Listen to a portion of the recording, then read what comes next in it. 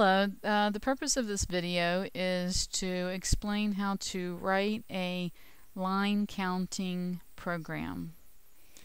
A line counting program can be useful for navigation if you have a surface that your robot is going to be driving on that has lines.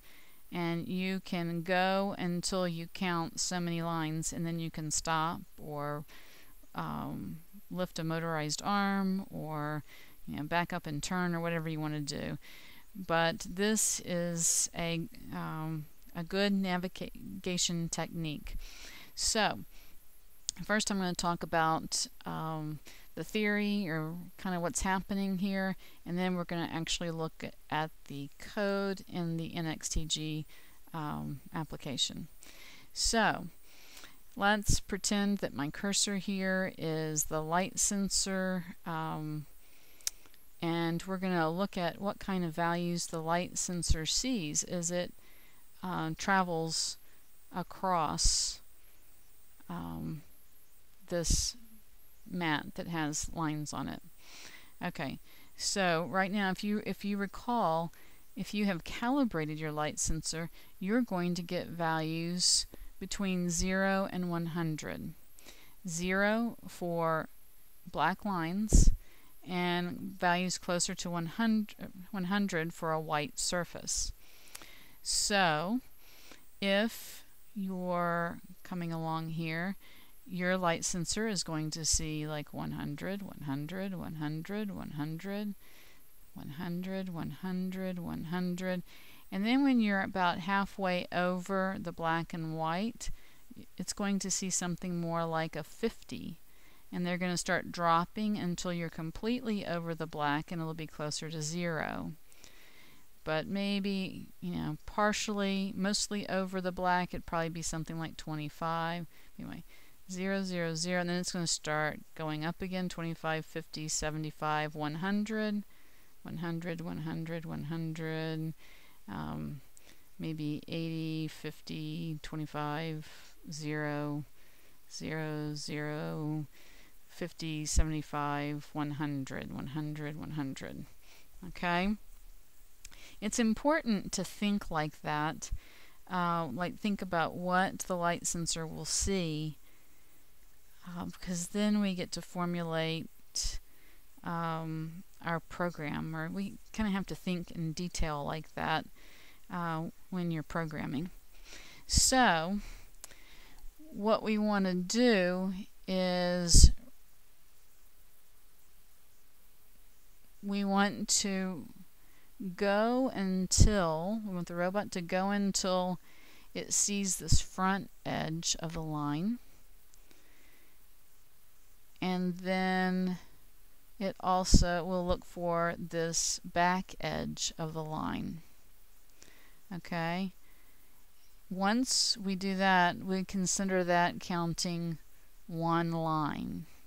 If we want to go until a second line, we would then look for the front edge of this line and then the back edge of it. Okay? To know that we have counted 2 lines.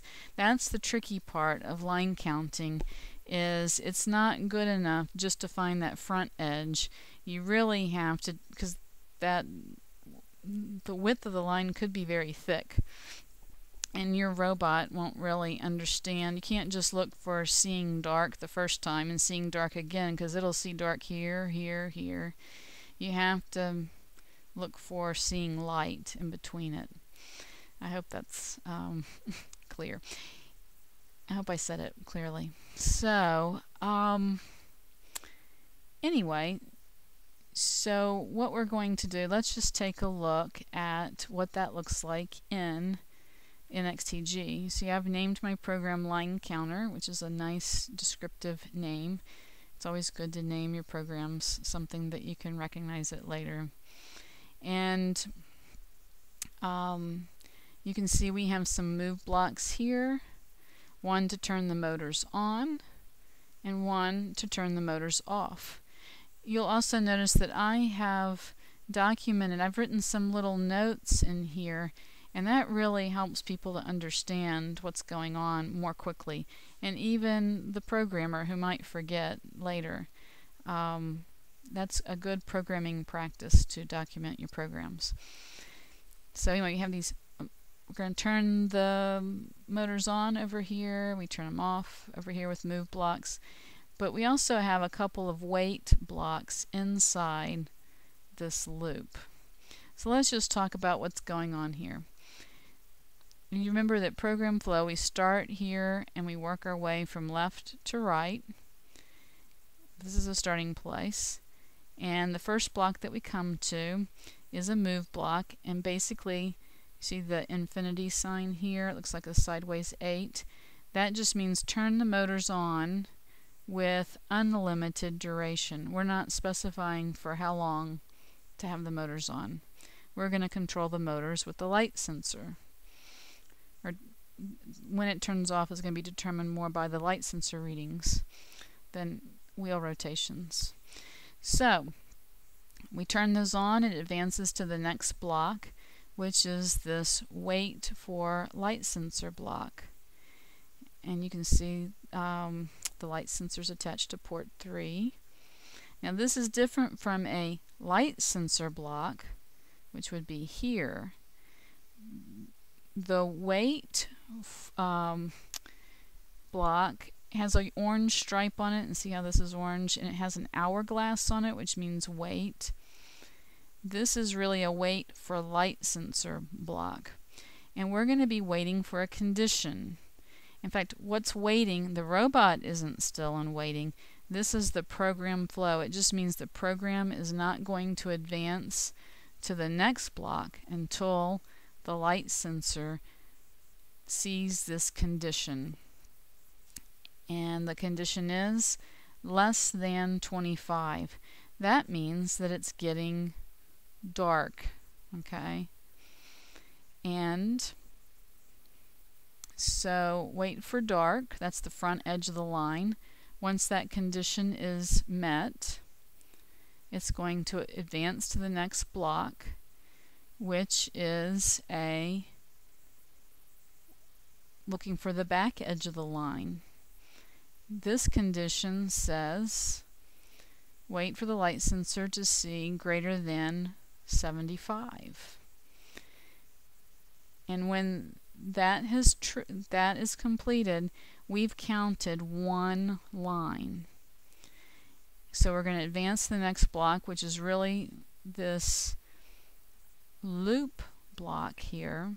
A loop basically just repeats everything inside it, the blocks inside it, as many times as you specify. And that's when you use this count control. There are other controls here, but we're using count. We've set our count equal to 2. So it's going to repeat the blocks in here 2 times, and after it's done it 2 times, the program will continue on to the next block. So let's just say the first time this goes through, count is equal to 1. So we come back through, we look for the front edge, we look for the back edge, we check the counter. This time it's gone through 2 times, so we advance to the next block, which turns off the motors. If you wanted to make this a line count 5 lines, all you do is change this. You can change it to 5, and basically it'll go around the loop 5 times, and that's counting 5 lines, and then you come out and you stop. Now you could really put anything here that you want to do once you've gotten to that 5th line or 2nd line or whatever. So this is a line counting program, and it is very useful to navigating, and especially in competitions like First Lego League. Now, before we conclude, I'm just going to show you a little video of my robot doing the line counting and so you can see a little bit what that looks like. I hope you'll give us a try. It's a lot of fun, and all your friends and parents and teachers will be real impressed.